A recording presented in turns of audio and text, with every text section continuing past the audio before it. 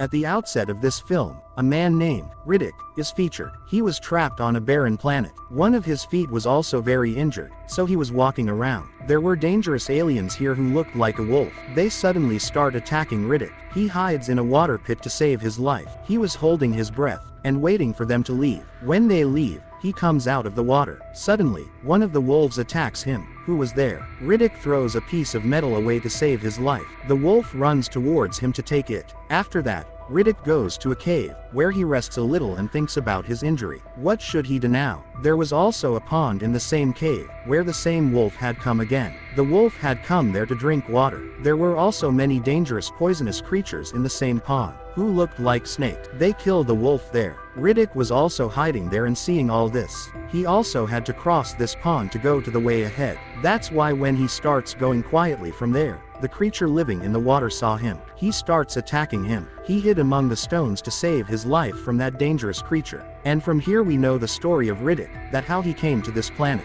Riddick used to live on his own planet. He killed the king of that place. In return, he was made the king of that place. But even after becoming a king, Riddick used to be very worried, because many people were enemies in his life, who wanted to kill him and become king themselves. Because it was the rule there that whoever kills the king, that person will be made a king. And this was the reason that his life was always in danger. One day, the woman who lived with him also tried to kill him, but he was very clever. He caught her and killed her. Riddick had known that a man named Vaku was behind all this. Because he wanted to become the king instead of Riddick, he makes a deal with him. He says that if you tell me the way to a place called Furia Planet, then I will make you the king of my place here. Actually, the map of that place was over, but now only Vaku knew his way. He agrees with Riddick's words, and sends Riddick to Furia Planet with his special people. But when he reaches there, he finds out after a while, that this is not Furia Planet, but a barren planet, and there is no trace of any human being here. He understood that this was just a trap of Vaku. He sent his companions here to kill Riddick. All the companions attack him. He was also fighting with them, and while fighting, he falls down from the mountain. Now all of Vaku's companions think that Riddick is dead. After that, they all leave that planet. This was the story of Riddick, how he came to this planet. Now let's see Riddick, who was still on this planet. He used to drink water from the pond and caught fish to eat. He didn't want to stay here, so he had to keep growing. He also kept a child of a wolf with him, so that he could raise it and make it his pet animal, which would also be useful to him, because he required a companion. Now little by little, he puts the poison of the poisonous creatures in himself and also in that wolf, so that he can become immune to this poison. Meaning, if the creature attacks him, then this poison has no effect on him, and no effect on his animal. Now Riddick goes to the same pond where the creatures were. He kills everyone one by one, and then leaves with his wolf. After that, we see the scene after a while, where Riddick's wolf had grown up. One day, his wolf brings him something like a ball. After seeing Riddick, he understood that there are also humans here. When he goes ahead on the same path, he sees a space station made by humans. When he goes inside and sees, there was no human there, but he gets some food, and along with that, he gets an article in which it was written about Riddick, in which it was written that whoever brings Riddick's cut head will be given a very big reward. After which he comes out of the space station. He sees that there were black clouds outside. It was going to rain, which was bad news for him. Now he comes back in and turns on the space station machine and scans himself through the machine. He sends a message to all the planets in the universe that he is here so that everyone knows that Riddick is alive. Because he knew that if he had to go out of this planet, he would have to call someone here for help. And he knew that by doing this, someone will definitely come there. And it also happens that after a while a spaceship comes there. There were some people in it who were looking for Riddick, but not in good. They did not come to save him, but they came here to kill him. After coming here, the leader of the spaceship closes his ship, and takes out his running power nodes, and puts them in a safe,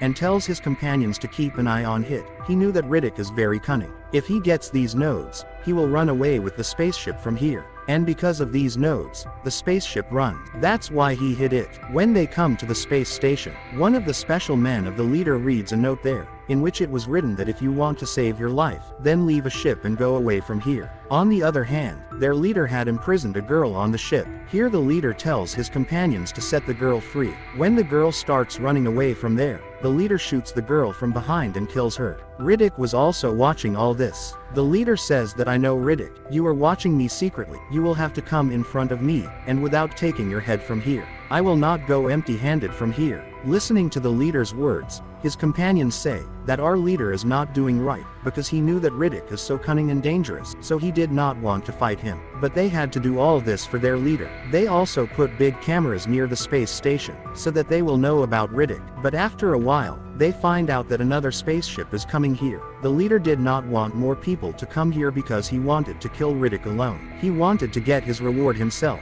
And here we find out that the leader was not sent by anyone else but Vakut, who was behind Riddick. But nothing like that happened. The ship also lands and stops near the space station. The name of this leader was John. There was also a girl who was with him who was his companion. John tells the leader that I will not interrupt your work. Do whatever you want, but let us do our work here. The leader was not the one to agree so easily. He was a selfish and greedy man. He also keeps the notes of John's spaceship in his safe so that no one can play tricks on him. And only after that he allows John to stay here. The leader always kept the keys to his safe around his neck. That night the camera was also broken, that the leader installed. It was damaged by Riddick and his wolves. The leader goes to check the camera with his companion, but John was stopping him. He says to look, don't go there. It is possible that all this is Riddick's trap. He must have laid a trap there. But the leader does not listen to John, and goes away. As soon as he goes there, one of the leader's companions gets trapped and dies, and the other companion too. Then the leader sees that his third companion was also being pulled by Riddick and taken into the darkness. Seeing all this, the leader was very worried.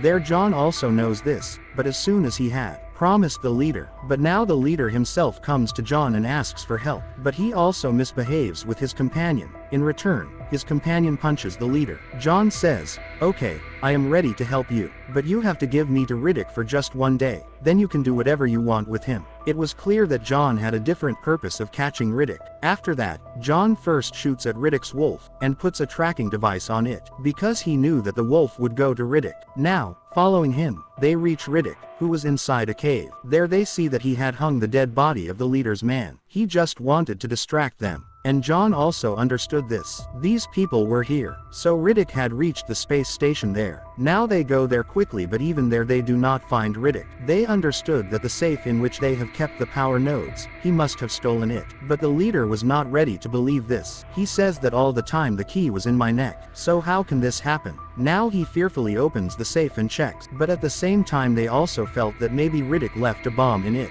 But when the leader opens the safe, there were all the power nodes in it. But this time they leave it open. And on top of that, Riddick comes and steals them and hides them under the ground. When John finds out about this, he gets very angry. Now he says to call another ship by the radio, but due to the bad weather, he could not talk about it. But after a while, Riddick himself comes in front of them, who had thrown his weapon. He comes to them and says that give me a spaceship and take the power nodes. You have only a little time here, because it is going to rain. Saying this, Riddick leaves from there. When Riddick was leaving from there, the leader behind him tries to kill him. But then Riddick's wolf attacks him, which drops him down. The leader also threw the wolf far away. Seeing all this, Riddick comes to save his wolf. John's companion comes and shoots an unconscious injection on Riddick. And the leader also killed the wolf. They make Riddick their slave. After this, when he comes to his senses, he finds himself trapped in the space station, where John was sitting in front of him, and was asking about his son. Here we know that when Riddick was trapped on this planet, the people who brought him here, John's son was also in them. But Riddick does not answer John, and says that whatever is going to happen here,